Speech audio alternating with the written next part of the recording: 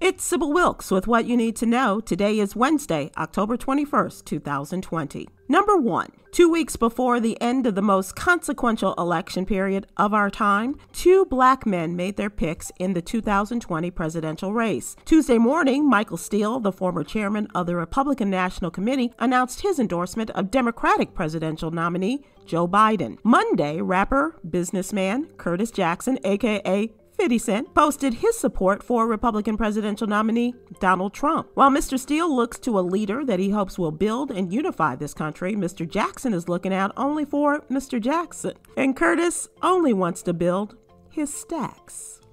Number 2. Following the September indictment of one Louisville, Kentucky policeman that did not address the March shooting death of Breonna Taylor, more questions were raised than were answered.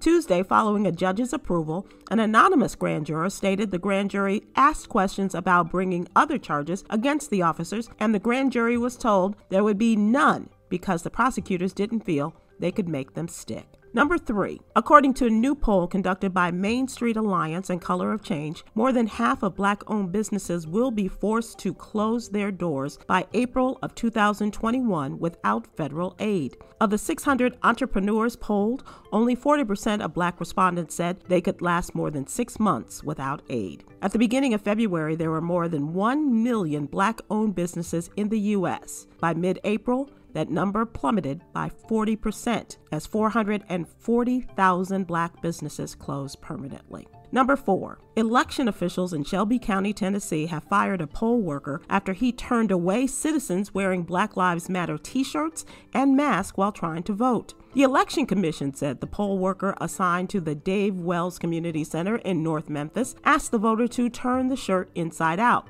There is a state law that bars voters from wearing items with the name of a political party or candidate currently on the ballot from voting while in a polling location. However, items with statements like Black Lives Matter and I Can't Breathe are excluded from that law. Number 5. Akon spent years convincing potential investors that Akon City, a futuristic cryptocurrency-themed city in Senegal, was a profitable development. Now, he's raised $6 billion from investors and construction has started. With his example, small groups of friends across the country are considering the idea of building their own American dream instead of fighting for a respectable share. Please join me today live on YouTube and Facebook at 7 p.m. Eastern, 6 p.m. Central with comedian extraordinaire Myra J. and Stephen Hill as we discuss today's top headlines and more. That's what you need to know. For more information, please go to SybilWilkes.com and sign up for my free newsletter. Be informed, be empowered.